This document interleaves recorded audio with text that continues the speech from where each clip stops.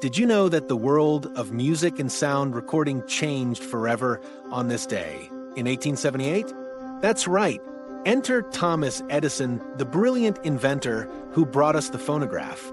Imagine being the first person to capture sound, to record a melody or a voice, and play it back. Edison's phonograph was the groundbreaking device that made this possible, creating a whole new world of entertainment. But what was the key innovation? The phonograph used a cylinder wrapped in tin foil, allowing sounds to be etched into the material. This was a game changer.